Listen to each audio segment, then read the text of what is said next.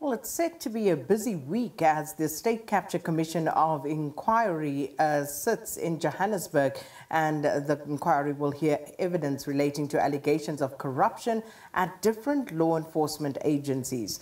Now, former Police Minister Nathi Nhleko is among the witnesses expected to take the stand this week. Nhleko has applied to rebut former IPID head Robert McBride's testimony. In April last year, McBride told the commission that Nhleko illegally suspended him, former Hawks head Anwar Dramat, and two colleagues, Shadrack Sibia and Leslie Maluleke, for their involvement in the rendition of 5 Zimbabweans. But last year, the court provisionally withdrew charges against them. It is not clear for how long Nhleko will be at the stand.